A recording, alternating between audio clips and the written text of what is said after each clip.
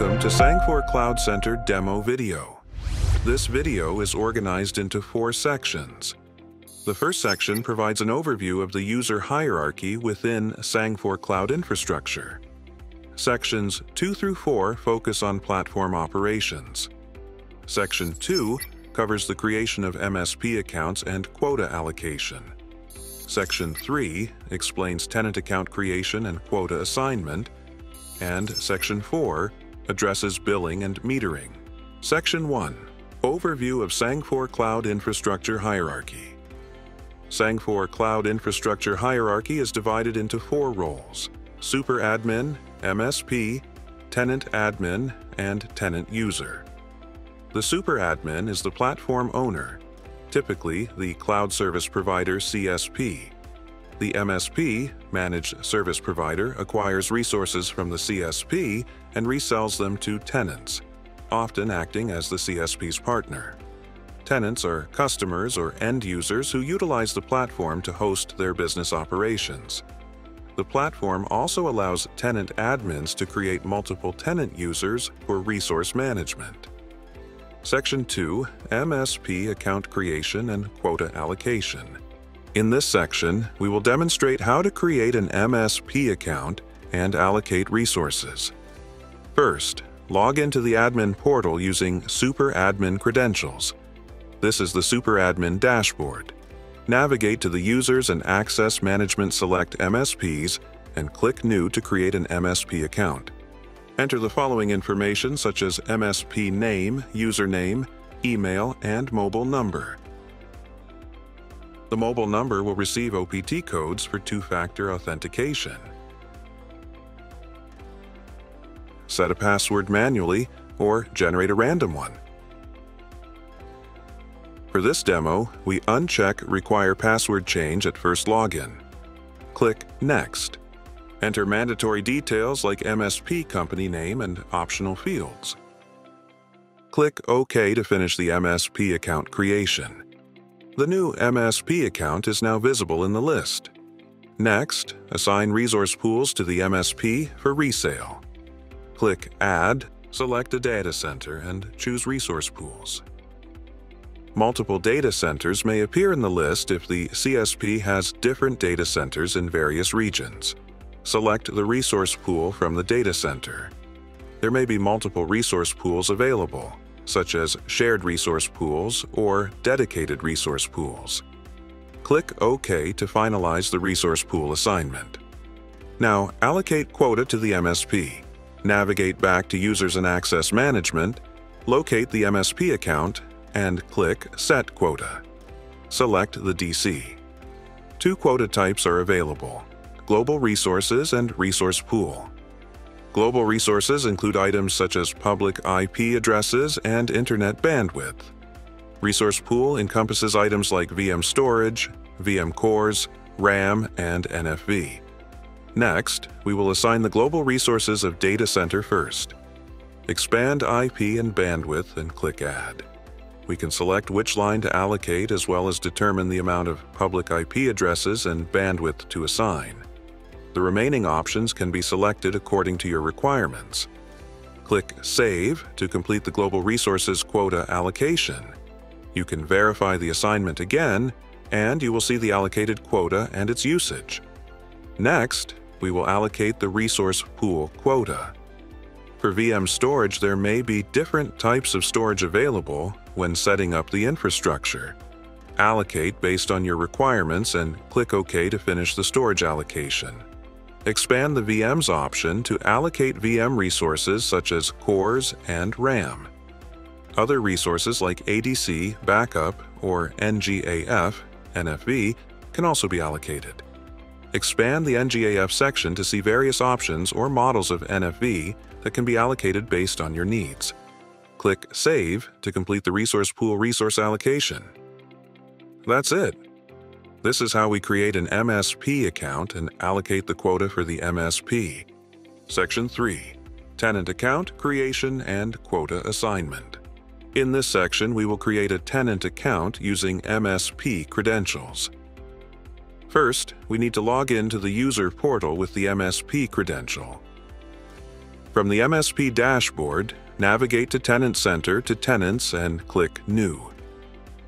Enter the following information such as tenant name, username, email, and mobile number.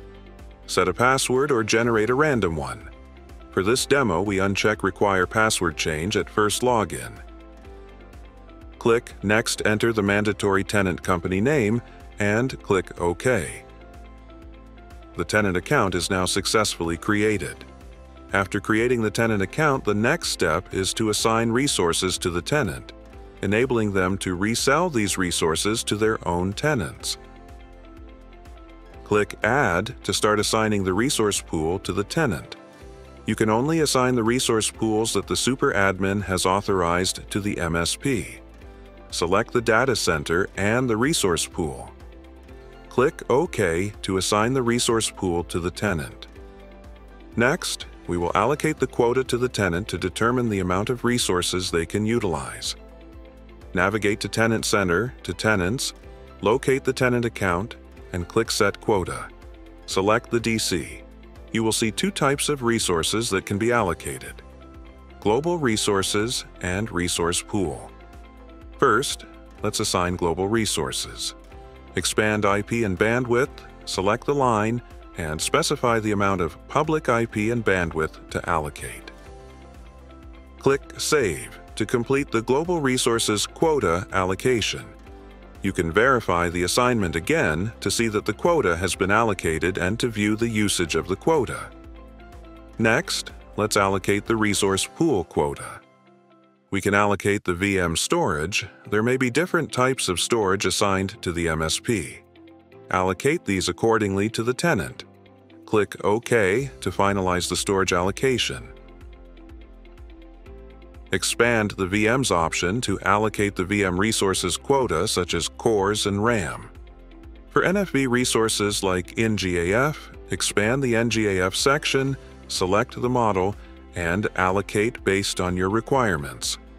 Click Save to complete the resources pool quota allocation. Now let's verify the tenant account and allocated quota by logging into the tenant portal. Log out of the MSP account and log in using the tenant credentials we just created.